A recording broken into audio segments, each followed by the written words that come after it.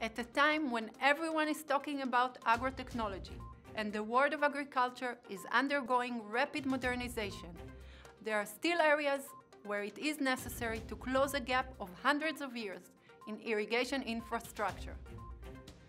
For example, in northern Spain, west of Barcelona, below the Pyrenees, there is a local water corporation that provides services to 70 growers over 19,000 dunams. River water was supplied to this area through old and inefficient canals and routed manually in a cumbersome fashion. Because of the area size and elevation differences, it was impossible to supply water on a regular basis, and the quantities of the consumed water could not be controlled and measured. Since 2015, all of that changed.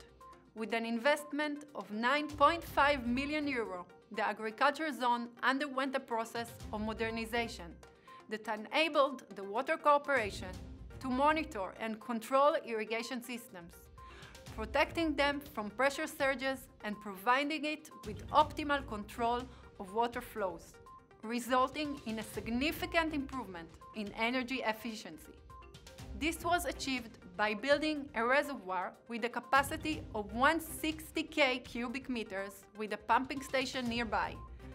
The area was divided into two water pressure zones: low pressure for drip irrigation and higher pressure for sprinkler irrigation.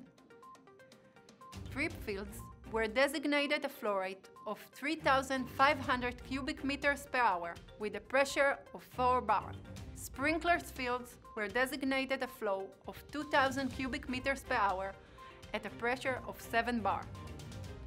Pressure regulation and optimization of energy for pumping were made possible by a comprehensive design, followed by installation of hundreds of BERMAD regulation and control valves, air valves, water meters, and surge protection solutions.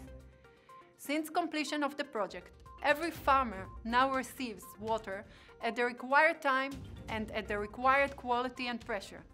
Today, with no waste of water and no oversupply, combined with a reduction in energy cost used for pumping, the cooperation is profitable and environmentally friendly.